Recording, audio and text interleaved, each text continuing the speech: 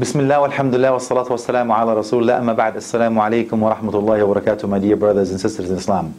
Today we're going to talk about something very important. It is so important that it was actually prescribed of Allah subhanahu wa ta'ala in the heavens. It is that important. It is the only act of worship that nobody else can do on your behalf after you die. Guessed it? Correct. It's the Salah.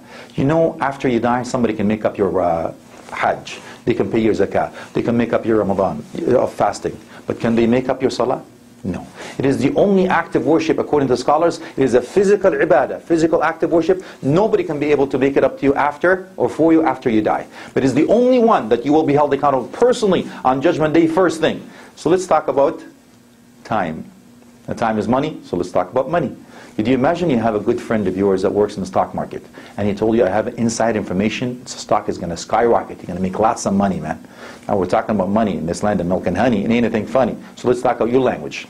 Will you be able to miss this phone call from your friend, the stockbroker?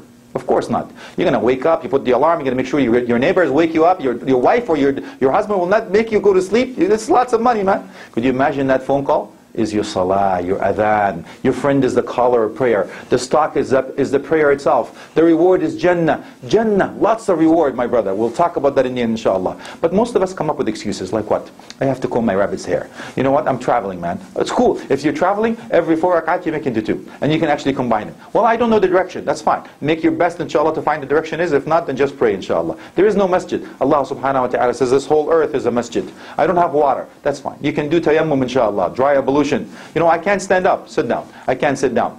Lie down. I can't lie down. Move your head. I can't move my head. Move your eyes. I can't move my eyes. Think about it in your brain. I can't think about it. You're dead. So pray before you're dead, inshallah. Because we know some brothers and sisters only come to the masjid once in their lifetime, when they're dead. So let's not be that, inshallah. My brothers and sisters, you're now thinking that I'm doomed, man. What do? I haven't been praying for such a long time. Never despair of Allah's mercy. Allah subhanahu wa ta'ala forgives all sins except shirk. This is in the hereafter. Could you imagine, my brothers and sisters, standing in front of Allah on Judgment Day? Oh my slave, you haven't prayed. Why? You will say, I was so rich, I have people to see, places to go, things to do. I was too busy. The yen is up, the dollar is down. I was too busy. Allah subhanahu wa ta'ala will say what? Were you richer than Sulaiman? Sulaiman did not deter, that wealth did not deter him from praying. And the other man will say, wealth did not help him, so I guess I was poor. I was so poor, man. How poor were you, dude?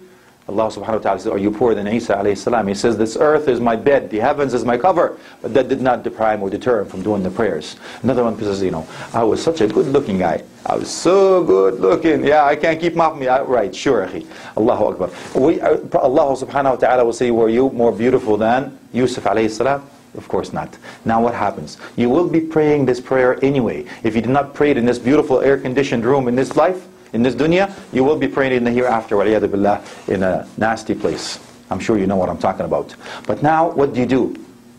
We say that take a shower with the intention of tawbah, repentance. Declare the shahada, and only do the 5 obligatory prayers, inshallah. You don't have to make up anything else. Because of their opinion of the scholars, we're not going to go into it, inshallah. But imagine, my brothers and sisters, the reward, the abundance that Allah subhanahu wa ta'ala has given you. Imagine, ukhti, you can eat as much chocolate as you want, and you'll never have to do aerobics again. Imagine, ukhti, this guy that you love now will give you flowers, and he will actually write you poems. Imagine, my brothers, that you don't have to go to work. There is no school, there is no exams, there is no death, there is no illness. Eternal pleasure. Every time you prayed in this dunya, Allah subhanahu wa ta'ala will send His angels to give you gifts. So, will you turn this offer down? Of course not. So I ask Allah subhanahu wa ta'ala to make us among those who listen to speech and follow the best of it. Wa akhir da'wam alhamdulillahi rabbil alameen. Wa sallam ala alihi wa sahbihi wa tabi'in. Jazakumullahu khairan. Wassalamu alaikum wa rahmatullahi wa barakatuh.